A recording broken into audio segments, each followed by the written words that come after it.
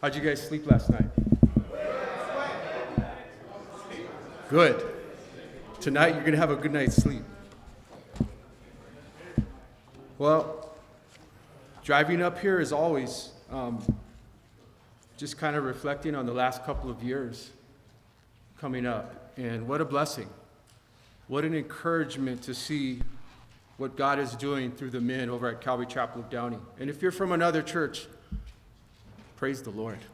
Praise the Lord that he's drawing others as well. But if you would turn this morning to the Gospel of John, chapter 16, and the passage I've been given is out of chapter 16, verse 8, but just want to give a little background as well. I don't want to just kind of toss you into the book there. It's a wonderful book, the Gospel of John. But let me pray. Father, I do thank you, Lord. You are so good to us. You are so faithful. You are omniscient, Lord, through your Holy Spirit. You are omnipresent. You are here with us right now. Hallelujah, just as we were just singing right now. Praise be your name, Lord, because you so loved the world that you sacrificed your only Son, your only begotten Son, just as we heard through Pastor Jason's message, in whom you are well pleased. And so, Father, through that, we want to please you. We want to love you. And as we are up here on the mountain, Lord, we've received through your Holy Spirit your word.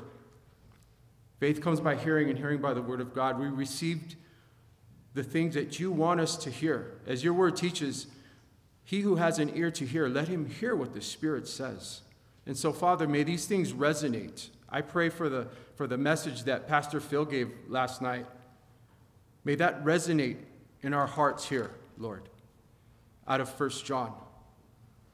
And what Jake shared, Lord, concerning the helper, I do pray that that would be something that we would find application to apply to our walk with you. And then with Pastor Jason, just the baptism, or the baptizo, Lord, that we would stop and realize and remember that we need to be fully immersed in you. And so, Father, may your Holy Spirit allow us right now to receive continually, to add to what you want to add, and remove anything from this message right now that you want to remove. Lord, we love you and we thank you. In Jesus' name, amen. And so, here in the Gospel of John, chapter 16, the background to this, I could go back a few chapters, and if I go back a few chapters, I can go back to chapter 13, where Jesus is in the upper room. He had just declared that his hour had come. All through chapter 1, all the way through chapter 12, his hour had not come yet. In fact, he would say to his mom back in chapter 2, what does this wedding that ran out of wine have to do with me? My hour's not yet. And he would continually bring that about to those that would hit him up for a miracle or favor. And so chapter 13 would draw the line. It would draw a line in the sand for his disciples who had been following him, and as he was ministering, as he was making the blind to see, the deaf to hear, the mute to speak, he was bringing the dead back to life. But most importantly, he was forgiving sins, just like he's forgiven my sins. Wow, what a miracle. He's forgiven your sins, I pray. And here in chapter 13, he said, my hour has come, up there with his disciples. After he has eaten with them the Last Supper, he broke bread, communion. He washed their feet. He shared with them that, this new command, that his disciples would love one another. By this, the world would know that we are his disciples. Wow, what a powerful thing for him to say to them. And then in chapter 14, concerning his going away to his disciples who had grown so close to him, this bond that had formed. You guys have bonds here. You guys have best friends in the ministry, perhaps, or throughout the church, a brother in the Lord who you can bond with. And if they or a family member, an important, influential family member was to tell you, hey, I'm going to go away, but where I'm going to go, you can't go. You can't go either. right? You can kind of picture in your mind a little boy with his daddy telling him, I'm going to go somewhere really fun, but you can't go. Wow. And, he said that to his disciples in chapter 14. Let not your hearts be troubled, for I'm going to go away and I'm going to prepare a place for you. Where I'm going, you cannot go, but I'm going to go prepare a place for you. And just know that I'm going to come back for you, though. So let not your hearts be troubled. See, he would prepare them. He didn't just up and leave in the dark. He was very upfront. He was very straight with them. He was very transparent with them in chapter 14, and he communicated that to them concerning these things that were on his heart. And also in John 14, chapter 16, he introduced the helper that was going to come, the Holy Spirit. That's kind of the theme of this weekend. I love that. Man, when I was given this passage, I was like, wow. And I looked at the other passages. I said, Lord, you're doing something. You've always done something. You're going to continue, but your Holy Spirit, the helper, the Paracletus. He said in John 14:16, he's going to abide with you forever. Forever is a long time, right? When we witness to somebody, we say, this life is very temporary. We live in these bodies that are made of dust. Psalm 103 says that he knows our frame. He remembers we're dust. And one day we're going to go back into the ground. But our spirit, our soul, as we witness to somebody the gospel, and I hope we find time to do that because we have opportunities. This spirit, this soul is going to go on forever. One of two places. And so when he said that the helper in John 14:16 would be with us, he's going to be with us forever. You're never going to be without him. 1 Corinthians 3:16, do you not know that you are the temple of the living God in whom the Holy Spirit dwells? He dwells inside of you, and he directs you. He's the still small voice that speaks to you. That's what our study's about today. But as we kind of reflect on this passage here in chapter 16, I'm leading up to it. And then in chapter 15, he talked about abiding. He compared himself to a true vine and his father the vine dresser, right? He was talking to an agricultural community. Along with his disciples, he says, my father's the vine dresser, I'm the true vine, and you're the branches. He who does not bear fruit is cast off, and he's withered away, and he's thrown into the fire. And so that was about abiding in him, right? We want to abide in him. Just as he said in chapter 14 that the Holy Spirit will abide in you. And then in chapter 15, verse 26, once again, he revisited the idea of the helper who will testify of him, the Holy Spirit, right? It was kind of a continual lesson that he would bring about, almost like birth pangs, closer together. He knew his hour had come. He said he was going to go away. He talked about abiding. He talked about the helper, the Holy Spirit, that would testify of him. But now in chapter 16, he wants to warn his disciples that trouble is in their future.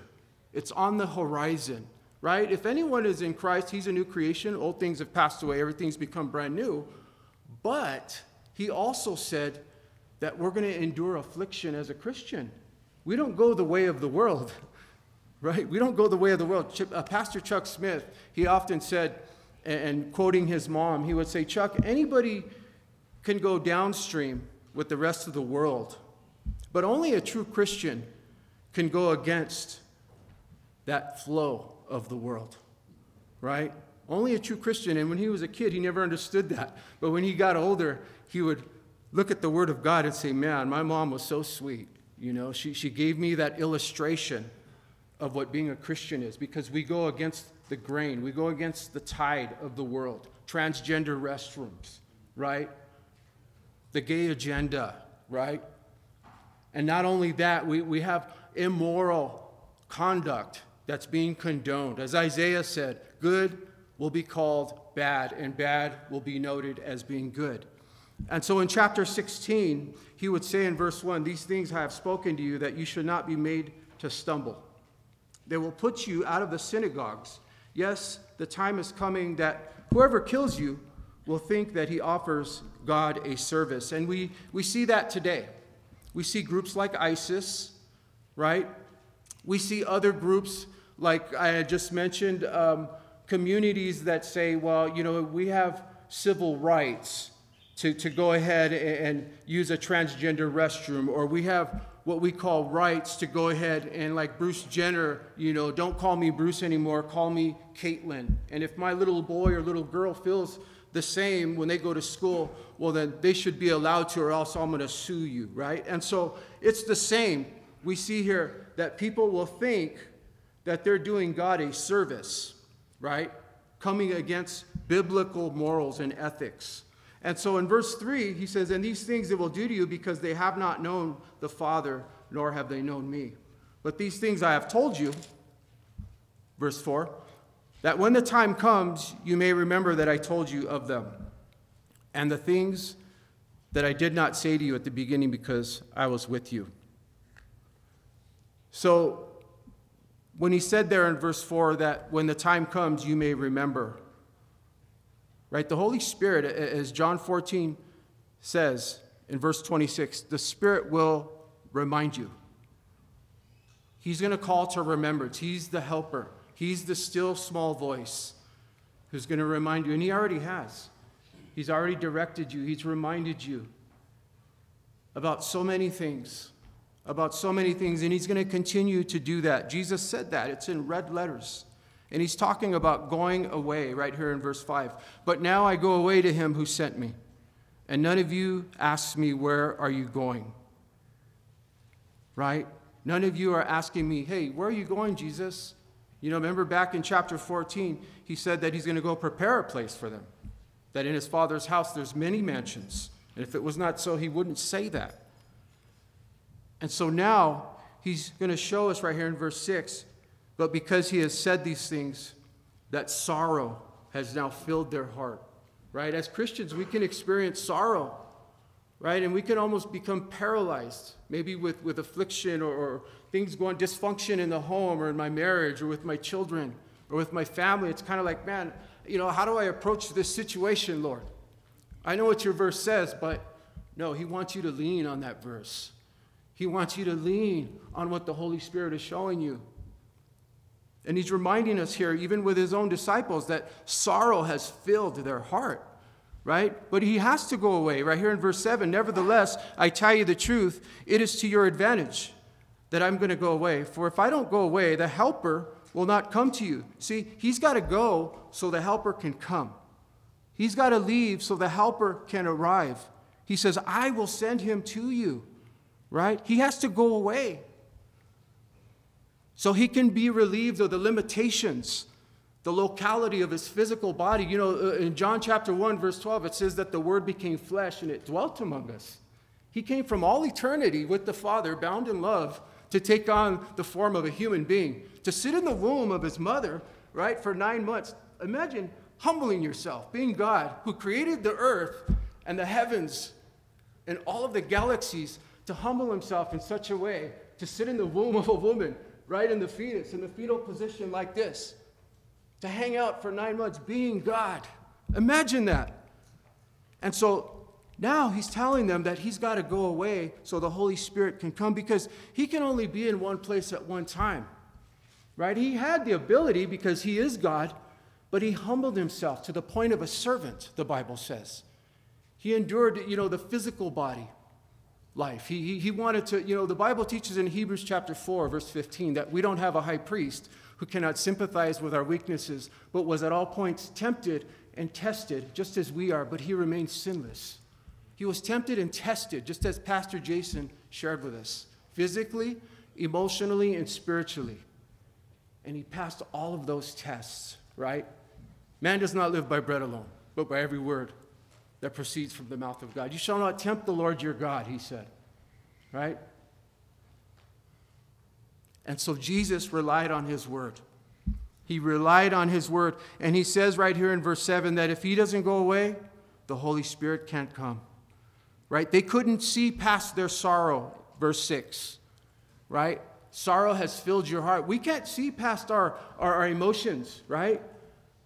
We can't see past our emotions. And part of this study up here on the Holy Spirit and his ministry in your walk is to empower you so you don't have to make decisions based on those emotions. Sorrow has filled their heart. He wants them to understand, because these guys are going to be used as apostles to launch the church in the book of Acts, right? He wants them to have a new drive of hope, right? He knows that they're going to witness him being crucified and nailed and scourged and afflicted and the crown of thorns on his head. And he doesn't want them, because that's a sight, right? That would freak anybody out, right? We sometimes see on YouTube or another source where, how Christians are being beheaded. That's a sight, man, right? We're like, man, I know that's happening and I need to know, but that's hard to see, right? And so he knew they were going to endure that. And he's kind of just putting them through a little test right here. Sorrows filled your heart, but I want you to see past that. I want you to see me. Look at me, he's saying. Keep your eyes fixed on me, not on the situation. And so we see here in verse 8, and this is the premier verse that I was given. And when he has come, he will convict the world of sin and of righteousness and of judgment. Those three things right there. He's going to convict the world of sin, of righteousness, and of judgment. That word convict, the NIV, I think it says to prove. He's going to prove his righteousness, right? He's going to prove to us, to all of mankind, that we do have a sinful nature. We're born into that. And that he is the righteous judge. But in verse 9, he says of sin, because they don't believe in me. They don't believe in me, right? The one thing that we need to come to terms with in this life is to believe in the Lord and Savior Jesus Christ as our only way to heaven, our only tunnel to righteousness, right? And so we see here in verse 10 of righteousness, because I go to my Father and you'll see me no more. Man, his Father, the righteous one, right? The righteous one. He says there's none good, only my Father in heaven, right? He said that in the Gospels. And then in verse 11, of judgment, because of the ruler of this world who is judged, Satan. 2 Corinthians chapter 4, verses 4. It says the God of this age, right? He's blinded the minds. Not the eyes, he's blinded the minds. The thought process, the reasoning process, right? He's blinded the minds of the non-believer, lest the light of the gospel shall shine upon them. That hope, that great hope in the light of the gospel, right? The greatest hope. Not Muhammad Ali, rest in peace, man. He had the quickest jab and one of the greatest left hooks. But he, like John the Baptist, right? He's not worthy to hold the sandal strap of Jesus, man. The greatest hope is in the gospel. And so we see here that John is sharing that with us. John the beloved who wrote this gospel. So we see there in 16:8, and when he has come, he will convict the world of sin, of righteousness, and of judgment. The ancient Greek text gives us a broader range or a broader meaning than our word to convict. It's to declare someone guilty of an offense, right? A criminal offense, mind you, not just an offense, but a criminal offense, a lawlessness. We think about the criminal element that we've known to mankind, and you could go down a long line of them, right?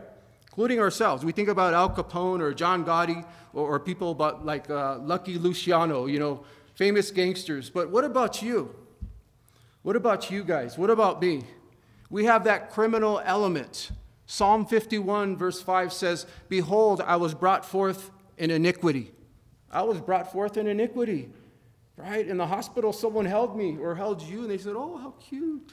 He's got your eyes and your lips, and oh, he made that sound, and oh, he's crying, get him some milk. And, they're adoring you, right? They're looking at you with adoration. If someone was to say, hey, this guy was brought forth in iniquity, right?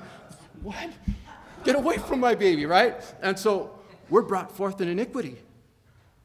Jeremiah 17:9 says our hearts are desperately wicked and deceitful above all things. Who should know it? The Lord knows it. We devise schemes and plans and wickedness. We do that, man. That's who we are. You're going to call the Bible a liar? I'm not going to call the Bible a liar. That's who we are. We need Jesus. We so desperately need him. I'm not going to just say, oh, bro, you need to be saved. No, we desperately need the Holy Spirit, the person He's a person, the person of the Holy Spirit. Do you remember the first time, that word convict there in verse 8? Do you remember the first time you were convicted? I'm not talking about in the courtroom, bang, no offense. I'm talking about here. You were convicted, right? It's a declaration of an offense. The Holy Spirit, the person of the Holy Spirit who we're talking about right there in verse 8, when he has come, he's going to convict the world of sin and of righteousness and of judgment, right? He does not merely accuse us of our sins. He just doesn't say, oh, well, you're a sinner. He brings them to an inescapable sense of wrong, right? We have this conviction. We're like, man, I can't get away. I'm not having fun doing this anymore, right? Remember that? You weren't having fun anymore doing it, and I hope you don't. I hope the conviction continues. I hope you stay in the Word of God. I hope the Holy Spirit is allowed in your life. You have no gray areas. That not 85%, but 110% is given over to Him, because we can be 95%ers all of our walk. And we can have that 5%. It's like, Lord, I know you're going to wink your eye at this part of my life because, it's Saturday night and, my wife, she went out of town and, man, I was just on the internet and I was searching for something legit and it just popped up, Lord, and, now it's just something in my, no, 110%. That's what He wants from you. He wants 110% because the Holy Spirit, He brings the conviction of shame and of guilt before God alone, not before anybody else, before God alone. Romans 3, verse 23 says, all have sinned and fallen short of the glory of God. All have sinned and fallen short of the glory of God. And the Holy Spirit is not just here for believers or just for non-believers. He's here for all. Right? For the non-believer, His Spirit's coming would result in a heightened conviction, right, to the person's heart, to persuade them and to draw them towards salvation. You remember that? Couldn't resist it. For me, it was at Calvary Chapel, Golden Springs. I walked in. I knew nothing about church. I knew nothing about the Bible. And I just sat way in the back. And Pastor Raul taught on Proverbs 31.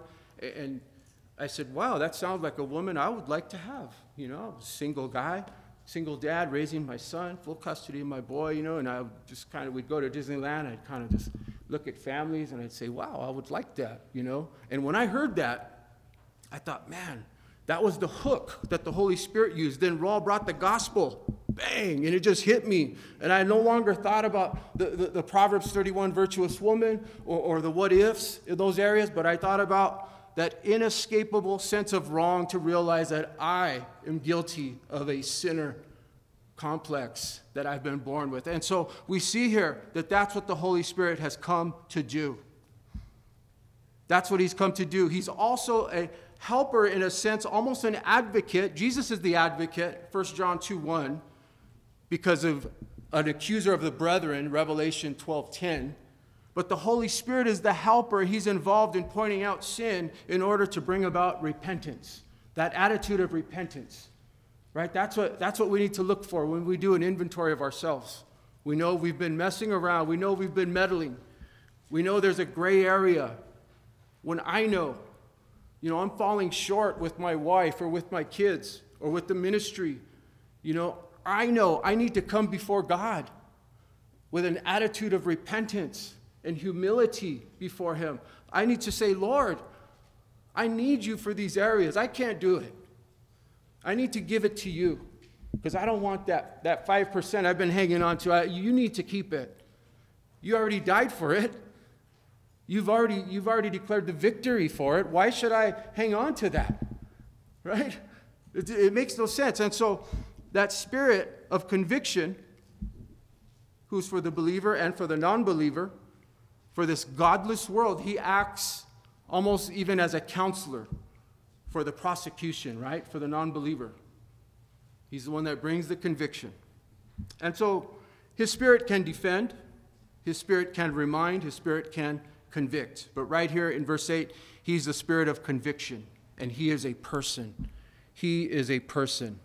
He's not an entity. He's not a circus sideshow. He's not, something that we need to say, man, I need more of you. Come on, give me a fresh feeling. No, he's a person. He wants that personal relationship with you, that accountability, instructional manual relationship that he has for you right here as well. As he speaks to you every morning, there's a passage and a verse that he has for you. Wherever you're at in the Bible, he has that special for you.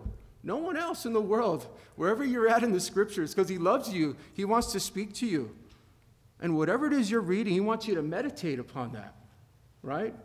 He wants you to meditate upon that. David said in Psalm 119, Lord, how I love thy word. It is my meditation all the day long. Psalm 119:97.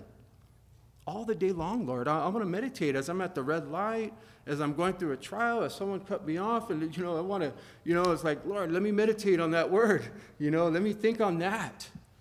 Let me keep my eyes fixed on you, my mind stayed on you, so you can keep me in a perfect peace, right? And so let's look at his threefold ministry as he's looking to convict the world of sin. And I think about the New Testament. I think about, the following passages here, but I prayed, and I asked the Lord, your Holy Spirit, God. And something stood out to me in Psalm 51. Something stood out to me in Psalm 51, and don't turn there, but I'm just going to share one passage. As David said in verse 11, don't cast me away from your presence, and don't take away your Holy Spirit from me. And I thought, Lord, who wrote that? David wrote that. When did David write that? When Nathan the prophet went to him after he had gone into Bathsheba, Uriah the Hittite's wife. And I thought, okay, Lord, let's go to 2 Samuel chapter 11. If you guys would turn there. 2 Samuel chapter 11, and it's in verse 1.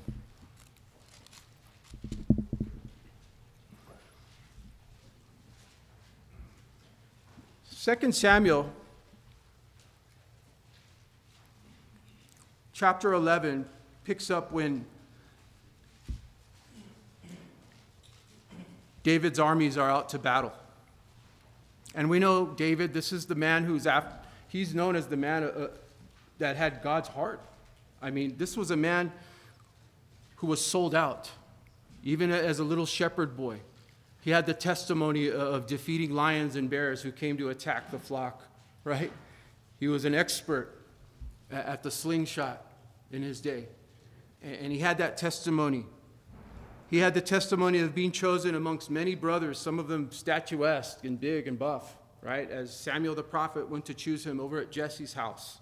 And even as he put on the armament, he was a small and a ruddy kid, but he was good looking. The Bible says, but the armament fell off, But as he came against Goliath, if you recall, he said, you come to me with a sword, a javelin, and a spear, but I come in the name of the Jehovah, my great and mighty God, man. And that was his testimony. And even as Saul would try to run him through with a spear, and David would declare, man, I'm not going to touch God's anointed. Far be it from me to do that. And so he had this mighty testimony, and he was known as a great king and still is. Right here in chapter 11, he's further down the road in his kingship, somewhat comfortable, it seems. And in verse 11, chapter 11, verse 1, it says, it happened in the spring of the year at the time when the kings go out to battle, that David sent Joab and his servants with him and all of Israel. And they destroyed the people of Ammon and besieged Rabbah. But David remained in Jerusalem. So why the spring of the year? I'm gonna kind of break this down a little bit for you. Why the spring of the year? Well, because the winters were rough. It was hard for them to get out and battle, but let alone in that kind of weather, right? People can get, destroyed in their feet because of the weather, the snow. It was hard to carry their armament. It was hard to sling their swords in that kind of a weather there. But it also says here, and that's the reason, but that David remained in Jerusalem. So he stayed back. He chose to stay back, and maybe get into the Word and pray and seek the Lord on the next battle, perhaps. But it says here in verse 2 that it happened one evening.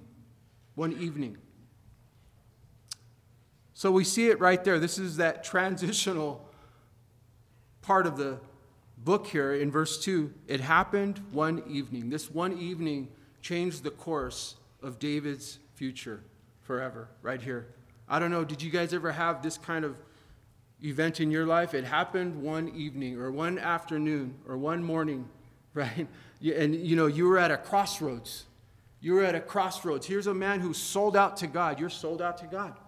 And this man is no different than us. And he's at the crossroads where he has to make a choice, an important choice, because Satan's right there just kicking back with him, right? R&R with him. And Charles Spurgeon says that idleness is the devil's playground. So be careful. I need to be careful. Then it happened one evening that David arose from his bed and walked out on the roof of the king, or the king's house, and from the roof he saw a woman bathing, and the woman was very beautiful to behold. That's what happened that evening. Her beauty, right? That's what caught his attention there. And as we see, it's hot outside, and some of you guys are in shorts. I should have worn my shorts. Here's the summer, guys. And as we're driving down the street, the ladies are wearing shorts and skirts. It happened one afternoon, right? My mind can go places, man, right? I can start devising and picturing and kind of enacting in my heart, right, and in my mind, myself even with that woman. Let's be real, because the scriptures are being real about King David, right? And so it says here that it happened one evening that he rose from his bed and he walked. In the Hebrew, he paced. He was pacing back and forth, right? When we wake up at night and we're like, man, I need to pace, or I need to open the Word of God. Open the Word. You have a favorite passage. You have a favorite verse. There's something about this wonderful book, man, that just, go there. Go here. Go here. David would even write in Psalm 119, verse 37, Lord, let not my eyes look at worthless things. Revive me in all of your ways, right? Resuscitate me, because something about me is dying right now. My eyes are like, they keep going back to that thing, Lord. And so we see here that he's pacing back and forth on the roof. And there's this woman. She's only described as a woman there in verse 2, twice, and that she's beautiful. This beautiful woman, she's not noted yet as Bathsheba, right? There's a question that we have to ask. Was this a new thing for David? I mean, he's gazing at women now, or is this a new thing? Or was this gazing at women from the rooftops? Is this something that he always did? We have to ask ourselves that, because the Holy Spirit in Psalm 51 that he's pleading with to not leave him certainly must have been here right now, speaking to him. That still small voice that Elijah heard in the cave, that wasn't in the lightning or in the wind or the fire, but he was right there within him. And so we see here that this beautiful woman is down there bathing. And by the way, guys, some of you that are single, the women that put themselves in certain places or predicaments in order for a man to gaze at them, you got to think twice about that. Why is this woman, does she not know David's up there? She didn't know? Oh, I didn't know David lived there. Oh, it's news to me. I've lived here all of my life. Would you rather hit my husband? Like, he lives there? Oh, my goodness, right? No. She may have very well known. I know David's up there. She's the king, man. That's David. That's King David. That's not just the gardener or the superintendent of the grounds here. No, that's David, the king. She knew that was King David. So we got to think twice. Kind of investigate spiritually. If your attention is towards a certain individual that you're attracted to, study them from afar. And pray for them as a sister in the Lord. Look at them as a sister in the Lord. See how you can benefit her for the Lord. That's the first question. Let that be your first question. How can I benefit her for Jesus? How can I influence her for God? Lord, let me pray for her. Lord, I pray that she loves you more than any man that she's ever going to love. I pray, God, that, whoever she is, that you would just bless her today for your sake. Give her a desire for your word, right? That's the best way you can approach that situation. In verse 3, so David sent and he inquired about the woman. There's his next move. Here's King David, right, who's on a little R&R, and he sends, because he's the king, man. He's got many servants. And someone said to him, is this not Bathsheba, the daughter of Eliam, the wife of Uriah the Hittite? Eliam was one of David's men. That was one of David's mighty men. So this is Eliam's daughter. And Uriah the Hittite, who's not even an Israelite, he's a Hittite. But this is a guy that's out there devoted to Israel, right? And he's out there fighting. But that's the furthest thing from his lustful mind. He's already ran through the night, the roll in the hay with her. He's already ran that through his mind. And so we see here that after he sent those messengers, he took her, and she came to him, and he lay with her. Right? He ignored the warnings. What were the warnings? 1 Corinthians chapter 10, verse 13 says, no temptation is overtaking you except that which is common to man. Right? But with that temptation, God will give you a way of escape, a window of escape that you may be able to bear it. What was the window of escape? Well, he could have been in the Word. He could have not looked twice, right? He could have took heed to the fact that someone came to him and said, that's the daughter of Eliam. That's the wife of Uriah. David, he had all these things that the Holy Spirit was trying to speak to him about. But we can easily say to the Spirit sometimes, right? Talk to the hand, right? Because I'm over here in my lust. I'm over here, dealing with these things. And so he laid with her, and it says she was cleansed from her impurity in verse 4. And she returned to her house, and the woman conceived. There it is. The woman conceived. She wasn't already pregnant. Also, it says there that she was cleansed from her impurity. So the Word of God wants you to know that this is David's kid, right? Sometimes we can say, well, what if that's Uriah? That was Uriah's kid. No, this is David's kid. And he didn't take that window of escape. Right? As mighty a warrior he was, a man after God's own heart. Man, I mean, David's one of my heroes. He is. I'm not reading this to bash David. Man, I can't wait to meet David. But it says that she sent and she told David in verse 5 and said, I'm with child. Right? This is his opportunity to repent right here. This is the next step that the Holy Spirit is taking with him. He could repent.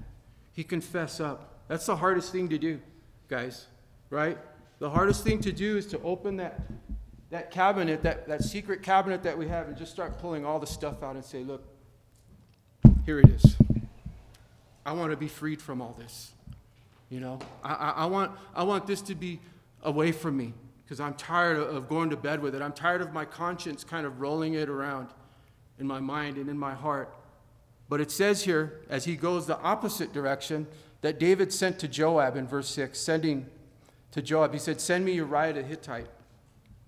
And Joab sent for Uriah to David. And when Uriah had come to him, David asked how Joab was doing and how the people were doing. Business as usual. David kind of playing that everything's normal with him. And David said to Uriah, go down to your house and wash your feet, there in verse 8. So Uriah departed from the king's house, and a gift of food from the king followed him, all this meat and provision. David was hooking him up. And so David's creating an occasion to cover his sin. See that? He's not taking heed to that still small voice. He's not listening to the Holy Spirit here. And so it says here that in verse 9 that Uriah slept at the door of the king's house with the servants of his Lord. And he didn't go to his own house. Now, certainly the Spirit must have been working on David's heart. Obviously, David's not listening.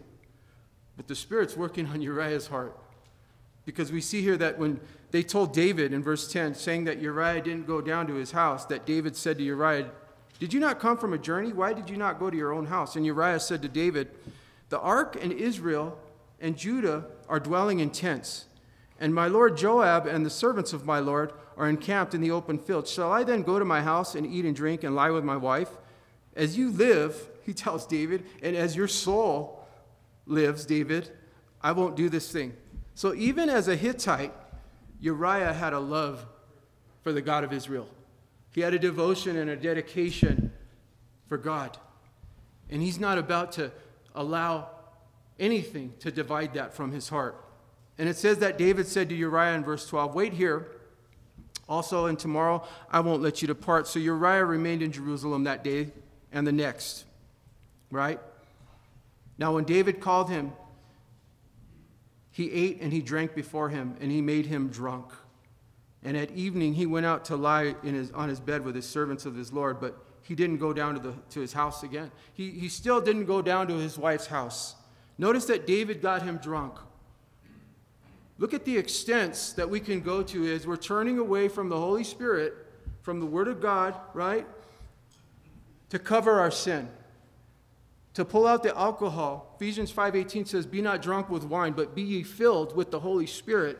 And so it looks like, by persuasion, it looks like by pressure that David kind of, got him to drink and to be drunk, but still Uriah wouldn't go to his house. In the morning it happened that David wrote a letter to Joab and sent it by the hand of Uriah. David right here trusted Uriah's integrity to make him the messenger of his own death, because the letter that David wrote was declaring Uriah's death. He says, if none of those things work, then far be it from me that I'm going to be embarrassed as the king and let my sin be exposed. Notice the extent that we can go. We can go to great measures to cover our sin. It says that he wrote the letter saying in verse 15, set Uriah in the forefront of the hottest battle and retreat from him that he may be struck down and that he may die. Wow. I mean, I look at this and I think, David, craftiness. He's arranging this. So it was while Joab besieged the city that he assigned Uriah to the place where he knew where there were valiant men. And the men of the city came out and fought with Joab, and some of the people of the servants and David fell, and Uriah the Hittite died also. So what is the principle here of this story? Galatians 5:16 says to walk in the Spirit and don't fulfill the lusts of the flesh. Walk in the Spirit, the person of the Holy Spirit. If David had his attention on God and listened to the Holy Spirit of God, chances are he would have never fallen in this area. But was it all of a sudden that this came about in his life with Bathsheba? Or can we look a little further back? When we stop, men, and we take an inventory of our lives, and we kind of look back at the beginning stages of our walk with the Lord, and how I've kind of constructed, I pray biblically, the different areas of my life. David, the Bible teaches in 2 Samuel, I think it's in chapter 5, that he multiplied wives. Deuteronomy, according to the law, Deuteronomy 17:17 says that, they were not to multiply wives, right? Nor horses. David, from the get-go, multiplied wives, right? He says, I'm the king. I'll get a little harem here, right? And we see what we do affects our family members. Solomon, right? 1,000 women in his life. Amazingly crazy. I mean, I can't even fathom that. Why? And so David's lust, the lust of the flesh, cannot be satisfied. It wasn't so much, I think, that David wanted Bathsheba. I think it was that he wasn't happy with what God gave him. He wasn't satisfied with what God had allowed in his life already. And so we see here, if we go down a little bit, in verse 25, David said to the messenger, thus you shall say to Joab, don't let this thing displease you, for the sword devours one as well as another. Strengthen your attack against the city and overthrow it. So encourage him. So David is addressing his own guilty conscience here. That, what he says there in verse 25, don't let this thing displease you, for the sword devours one as well as another. That's an old proverb that they would use in wartime, because loved ones, good friends, would get killed. And that's kind of the context that he wanted it to be looked at. And he said, don't feel bad. This happens. This is war. We're warriors. Then the wife of Uriah heard that Uriah, her husband, was dead. She mourned for her husband, and when her mourning was over, David sent and brought her to his house, and she became his wife, and she bore him a son. But one thing that David had done had displeased the Lord. That's the final verse there in chapter 11. What David had done, it displeased the Lord. You know, this is the first mention of God in that whole chapter. David wasn't about to listen. We saw different attempts there that the Holy Spirit, that God was trying to speak to him through servants. You know, that's Uriah's wife. That's Bathsheba. You know, David, I'm pregnant with your child. You know, he should repent. No. He wasn't about to listen. So God sent Nathan, the prophet. Maybe he'll listen to him, right? And we need to look at this too, because the Holy Spirit was attempting to speak to him. And God, in his word, in Genesis chapter 6, verse 3, he says, my spirit will not dwell with man forever. He will not dwell with man forever. Don't take it for granted. Romans chapter 6 says, shall we continue to sin that God's grace may abound? And he answers his own rhetorical question. He says, certainly not. Man, what's wrong with you? You know, don't revert back. Don't go back to Egypt. Don't go back to the world. It'll gladly take you. You're welcome to go. It'll gladly devour you again. There's no such thing as subtle sin. It'll continue to grow. A little leaven leavens the whole lump. And so we see here that God sends through Nathan a message. The Lord sent Nathan in verse 1 of chapter 12. And he came to David. And he said to him, there are two men in one city. He's bringing about a story to show David. One rich and the other poor. The rich man had exceedingly many flocks and herds, but the poor man had nothing except one little ewe lamb, which he had bought and nourished, and it grew up together with his family and his children, and he ate of the food and drank with the family. You can just kind of see the little animal prancing around, and the kids are loving him, and the family's poor. And he's got this rich neighbor with a mansion. And he's making this illustration so David can see himself. We're going to see that. And this traveler in verse 4 came to the rich man who refused to take from his own flock and from his own herd to prepare one for the wayfaring man who had come to him. But he took the poor man's lamb. You know, the poor man's lamb, the ewe lamb that became a pet to the children. They probably gave him a name, and you know, they held him, and he went to sleep with them, and you know, that's just the way it was then. Kind of like you have a dog or a cat. And he took that man's lamb, and he prepared that lamb for the man who had come to him. David heard this story, right? His anger was aroused. His anger was aroused, and he said to Nathan, as the Lord lives, he said, as the Lord lives, the man who has done this shall surely die. Notice how David right here, he's already bringing a judgment. Here's David standing in his guilt, murder, adultery. Notice that, lying. Most importantly to God, all three. We see here that he says here that this man shall surely die. Verse 6, and he shall restore fourfold for the lamb, because he did this thing, and because he had no pity. And Nathan said to David, David, you are the man.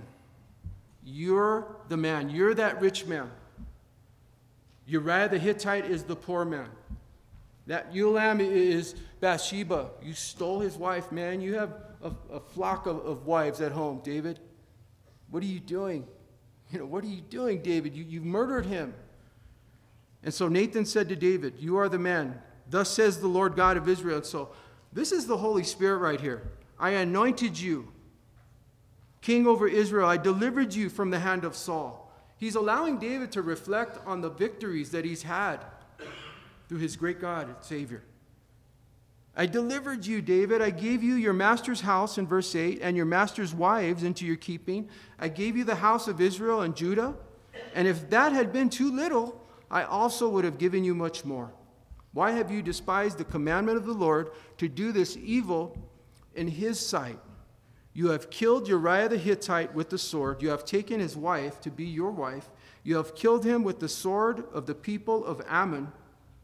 Now therefore, the sword shall never depart from your house, because you have despised me, and you have taken the wife of Uriah the Hittite to be your wife. You know, man, Galatians chapter 6, verse 7 says that God will not be mocked. Don't be deceived. What a man sows, that he shall reap. Because he says to him, thus says the Lord, behold, I will raise up adversity against you from your own house. From your own house, right? We don't have to cause dysfunction to come to our house. It's already there. It's already there, man. The enemy's working really hard. He's a defeated foe, and he knows his time is at hand, right? He knows his fate. It's already been written. And so we don't need to help him out here. David's helping him out. David is helping Satan to have some real estate on his heart and in his home. Because we know from the turn of events, from all of his children, he had many children, but amongst them was Absalom and Amnon and Tamar. And we know that, through a turn of events, that Tamar was raped by Amnon. And then Amnon would get murdered by Absalom. And then down the road, even still, Absalom would betray his own dad and take over his kingship, sending David out into the Judean wilderness barefoot, weeping. And so the sword never left his home. He paid dearly. He paid dearly. Verse 12 says, for you did these things secretly, but I will do this thing before all of Israel, before the sun. Wow, that's a tough judgment. That's a hard judgment. But Hebrews chapter 12 says that God, whom he loves, he chastens, right? He loves you, so he's going to chasten you. He's chastening David hard, real hard. You think about those things. Finally, in verse 13, David says this to Nathan, I have sinned against the Lord. And Nathan said to David, the Lord also has put away your sin. That's all he had to say. And it wasn't empty words. Nathan knew it was from the heart. He knew that he meant it. He has put away your sin, and you shall not die. However, verse 14, there's a however, because by this deed that you did, you have given great occasion to the enemies of the Lord to blaspheme. Wow.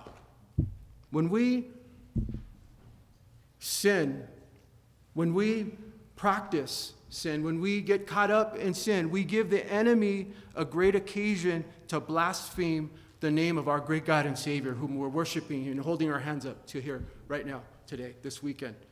And back at home at church, we're holding our hands up to him. And we're like, praise the Lord, man. God is good. And, all of that. And that's good. But in our sin, we're giving the enemy an occasion to blaspheme his holy and his mighty name. And he's so holy. He's such a holy God. He's so perfect. He's such a beautiful God. And he's so merciful. And he's so gracious to us. And he's so mindful of your individual situations. He knows each and every situation that you're going through. And he's mindful and he cares so much. And so we give the enemy an occasion to rejoice when we do that, right? Then Nathan departed to his house, verse 15, and the Lord struck the child that Uriah's wife bore to David, and it became ill. David therefore pleaded with God for the child. And David fasted, and he went and he laid down all night on the ground, and the elders of his house arose and went to him to raise him up from the ground, but he wouldn't. And he didn't eat. Then on the seventh day it came to pass that the child died. The child died. Such a tragedy. There's an innocent party here. He didn't ask for this. He didn't ask to be born. He didn't ask to be the child of Bathsheba illegitimately, but he was. And so he paid the price, and David had to watch it happen, right? Verse 19, let's go down. Then David saw that his servants were whispering. David perceived that the child was dead. Therefore David said to his servants, is the child dead? And they said, yeah, he's dead. So David arose from the ground, washed and anointed himself, changed his clothes, went into the house of the Lord, and he worshiped. Finally, because he repented, he worshiped. He went to his own house and he requested that they set food before him, and then he ate. And his servant said to him, what is this that you have done? You fasted, you wept for the child while he was alive, but now that he's dead, you arose and you ate. And he said, while the child was alive, I fasted and I wept. For I said, who can tell whether the Lord will be gracious to me, that the child may live? But now he is dead. Why should I fast? Can I bring him back? But I shall go to him, but he shall not return to me. So David knew that he'll see him in heaven. David will see this innocent child in heaven. So we see here in verse 13, David says, I have sinned against the Lord. David's confession here shows that he placed the blame squarely on his own shoulders, right? Through the person of the Holy Spirit who was influencing him through Nathan, right? Through even Bathsheba, through the servants that he sent to find out who is that woman, who was trying to speak to him. Finally now, now that he's broken, now he can speak to him, right? Remember when you were broken? How now he can speak to you now, right? He couldn't speak to me before till I was broken. When I mentioned I went to Golden Springs and I heard the gospel, I was broken. That's why I was there. I thought, man, I need something, right? I was broken. Before that, I would say, no, you know what? Jesus he's fine for you. You need Jesus. Yeah, you should, man. Good for you, bro. Go. But not until I was broken. And so David was broken right here, and he says, I have sinned against the Lord in verse 13. His confession shows that he placed the blame squarely upon himself. Right? Upon himself. No loopholes. He didn't look for excuses, no denials. He didn't minimize his sin, right? He didn't say, well, it was the woman. She shouldn't have, did that in front of me. No blame shifting, right? Like Adam and Eve, right? Remember? And we do that. I do that. Lord, forgive me. The cost of ignoring the person of the Holy Spirit for David here. An unwanted pregnancy with Bathsheba. The murder of a friend in Uriah the Hittite. A dead baby, innocent dead baby. Later down the road, as I said, his daughter raped by his son Amnon, his daughter Tamar. Then his son Amnon murdered by Absalom. And then this little civil war that Absalom started against his own dad. Wow, so sad. That betrayal that he had to experience in his life.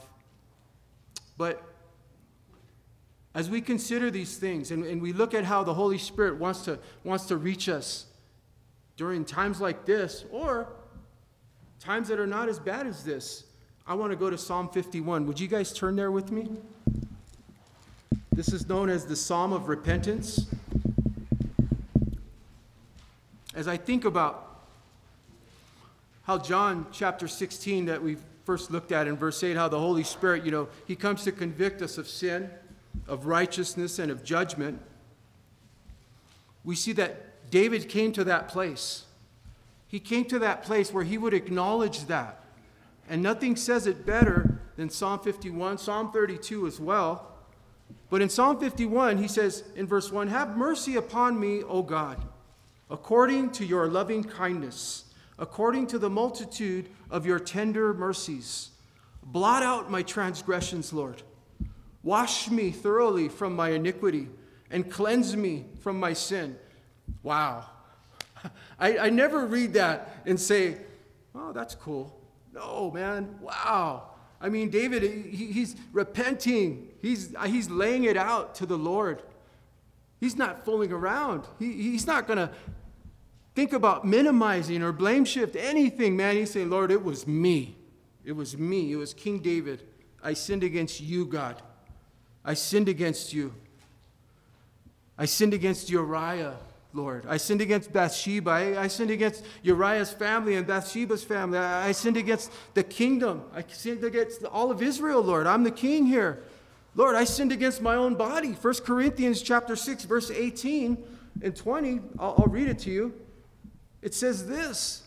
It says, but he who is joined to the Lord is one spirit with him. 1 Corinthians chapter 6, 17 through 20. Flee sexual immorality. Every sin that a man does is outside the body, but he who commits sexual immorality sins against his own body. He sins against his own body.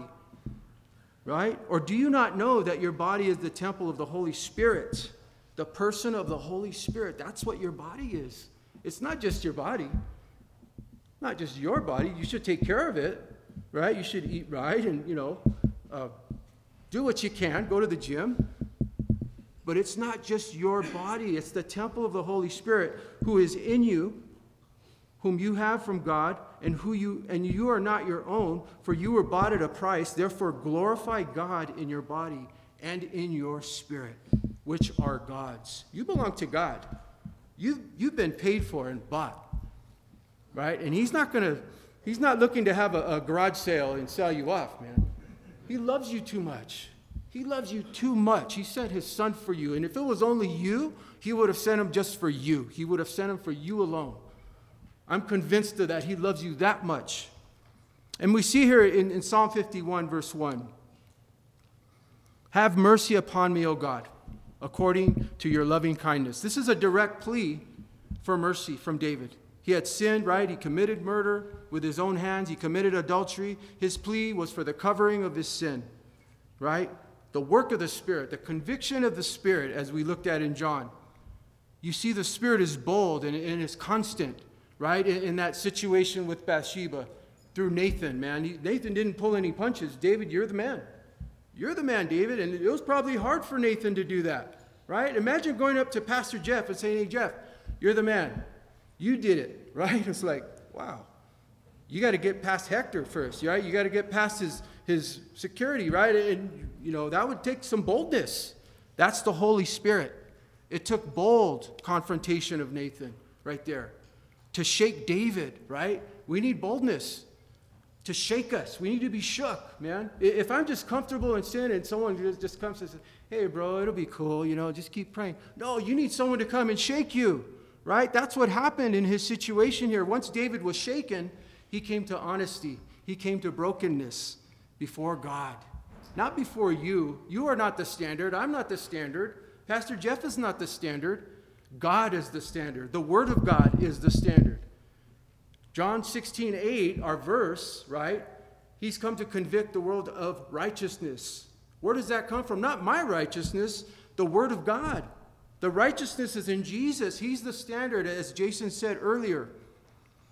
And so that's what David was pleading for. Have mercy upon me, he says, O God. Once again, because of the conviction, only the person of the Holy Spirit can bring. This is the prayer of a man who knows he's in sin. This is the prayer of a man who knows he's been separated from his God. Isaiah chapter 59. I believe it's verse 1. He says, it's not my arm that's short that can't reach you. It's not my ear that's deaf that can't hear you. It's your sin that has separated you from me. I don't want to be separated from him.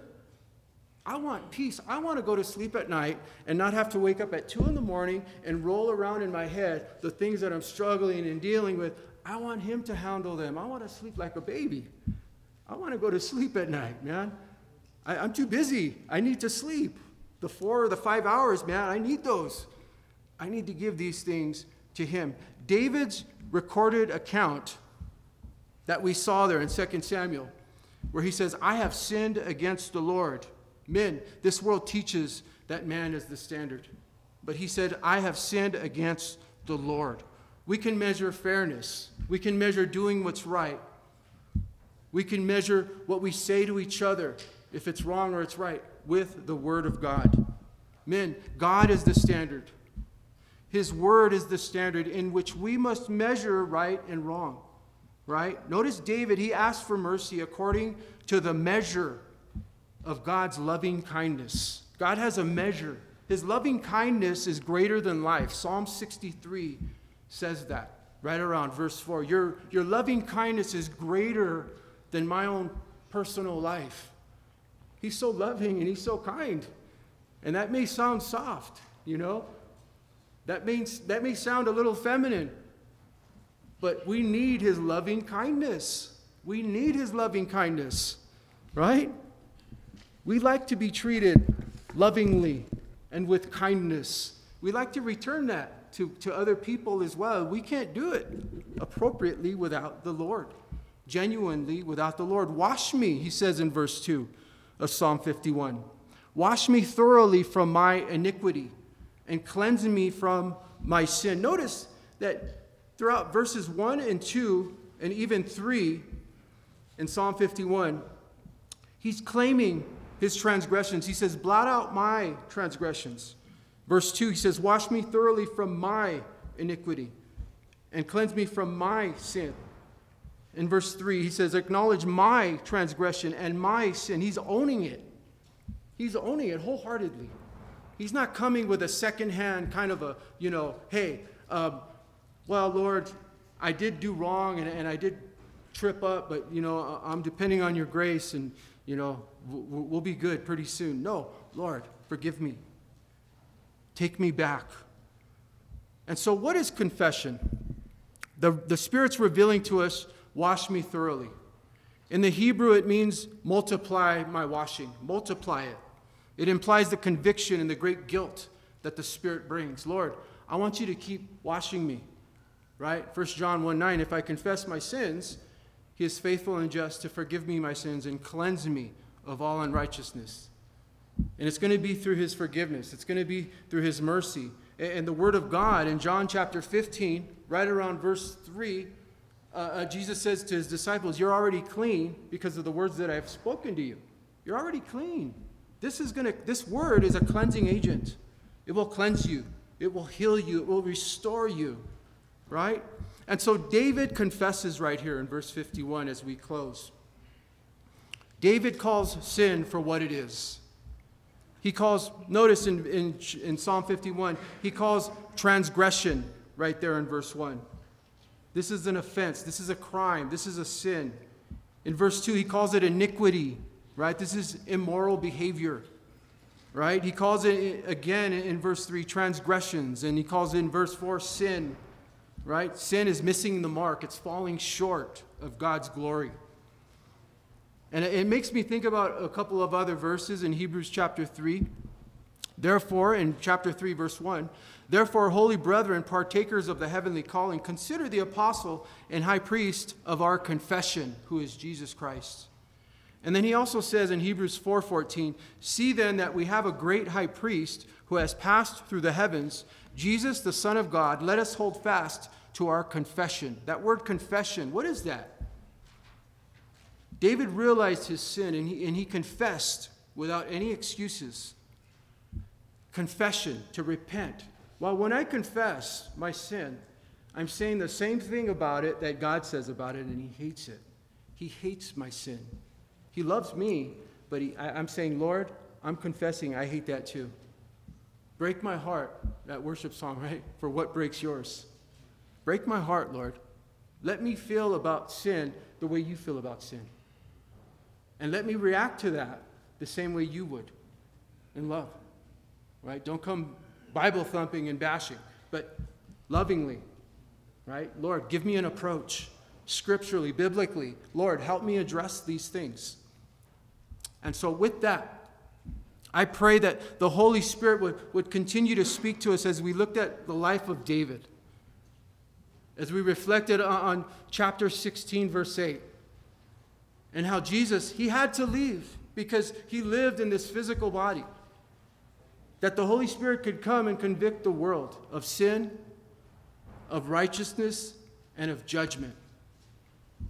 Sin, righteousness, and judgment. And we saw all three in the life of David there that he was convicted with. And we saw that heart of repentance. Let us go there as David went there. Let's pray. Father, I do thank you so much, Lord, for your word. I thank you, God, that your Holy Spirit can bring that conviction, that you can allow your Holy Spirit to direct us. And even as we're walking, sometimes, Lord, in sin, sometimes, I've made a decision to walk that path that I don't even feel like walking it, but I'm walking it. Lord, may you continue to speak to us. And may we have the conviction that you've come to bring through your Holy Spirit. May we have the conviction to turn, to repent, and to confess, to say the same about that sin as you say, and that is that you hate it, Lord. Hate it enough to not go there again. So, Father, we love you and we thank you, Lord. Bless these men. Encourage them, Lord. Allow them a good night's rest tonight. In Jesus' name, amen.